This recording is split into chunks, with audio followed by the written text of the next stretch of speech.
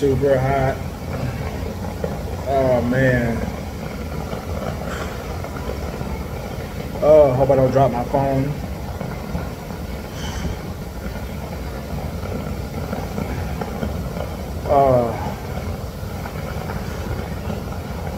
Hot Tub Chronicles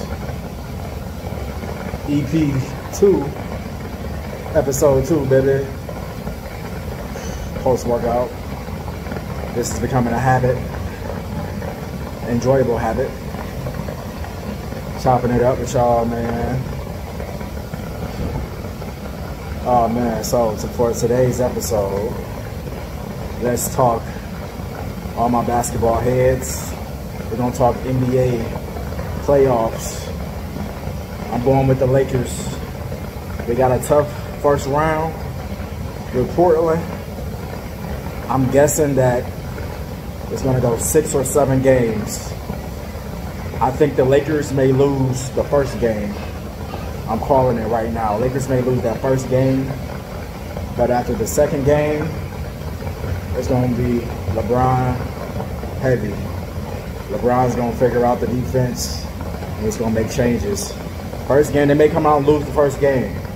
Don't panic, Laker Nation. Do not panic. It's the best of 7 games. It's a 7-game series. So we got plenty of games to get it together. But for right now, throughout the first 8 games, I have not been liking what I've been seeing from the Lakers. They have been playing just lazy basketball. You know that they can play a lot better. Danny Green has not been making no shots. Caruso, he's been getting more minutes, but he has not been making his shots. It's just been a plethora of people not making shots, man. So the Lakers is gonna have trouble with the Blazers with their guards. I already know.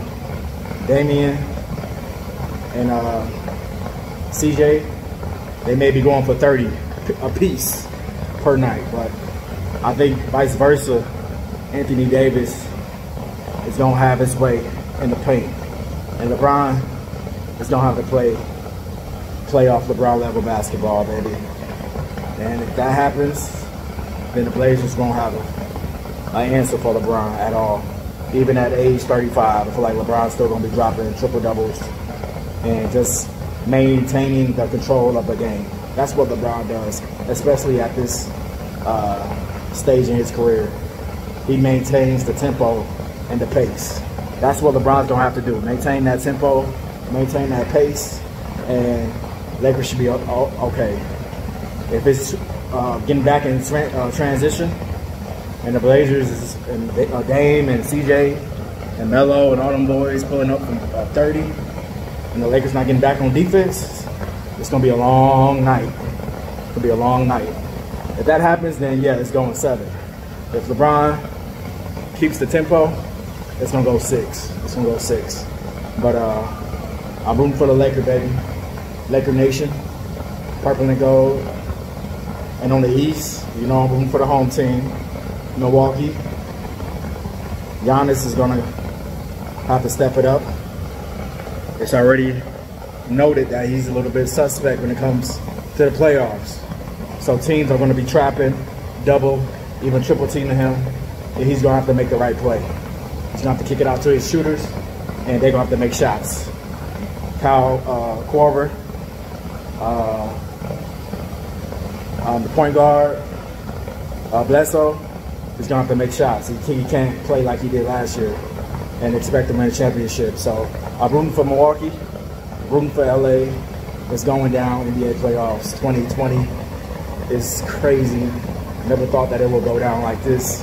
If you would ask me last year how the playoffs will be, I never would have said, you know, it'll be in front of no fans. So that's gonna come into the equation as well. Playing with no fans, you're gonna have to get that energy, and it's gonna be up to the players, man. It's gonna be up to the coaches, you know. So overall, no excuses. Whoever wins the chip, no excuses. You can't put an asterisk. I hope I pronounced that right. By the title, by the champions, just because of COVID. You know, everybody playing through the same circumstances. So there's no excuses. LeBron, let's get it. Let's get it done, baby. Let's get ring number 4. Laker Nation, we out, baby. Peace.